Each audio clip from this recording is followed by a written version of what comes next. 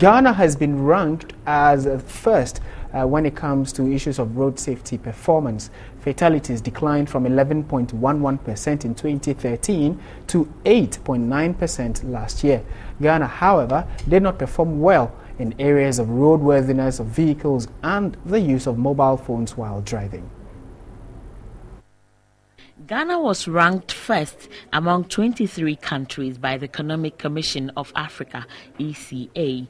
The report released in Addis Ababa sought to assess the extent to which African countries have implemented the African Road Safety Action Plan since its adoption in 2011. By this ranking, Ghana is recognized as fully implemented most of its commitment within the context of the National Road Safety Strategy 2011 to 2020 at the midterm. The performance was based on 5 pillars: road safety management, mobility, vehicles, road users, and post-crash response. One of the strong areas was the availability of data, which most countries did not have. However, the country did not perform well in the area of safer vehicles, seat belts, and the use of mobile phones while driving. Initially, it was DVLA officers were the ones looking at the roadworthiness. Now, a new policy has come where they brought in the private sector. They have modern equipment. So we expect that not only private vehicles, but even the commercial vehicles should go there.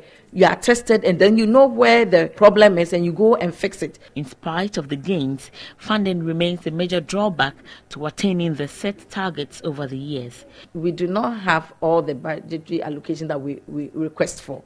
The amount of sports, let's say for TV or radio that you want to do, because for the human being, it has to be consistently reminding the person. So if you want to do 100 sports in a quarter and you have money for just 20, so you can imagine the impact is not there.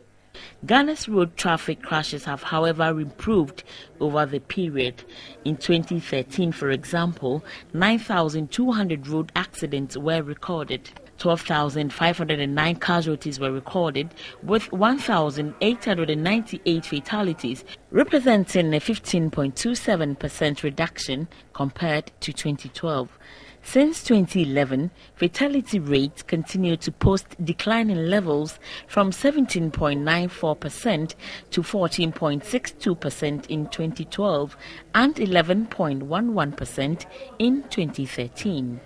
Overspeeding constitutes 60% of the causes of road accidents, aside tiredness and overloading. The road agencies are also bringing speed reducing measures on our road, calming measures on our road, just to help reduce speeds. The problem or the challenge we are having now is that some individuals or towns and villages are doing it on their own. They are not certified by the road agencies. The Commission has intensified driver education, with 500,000 drivers having been schooled at the National Drivers Academy.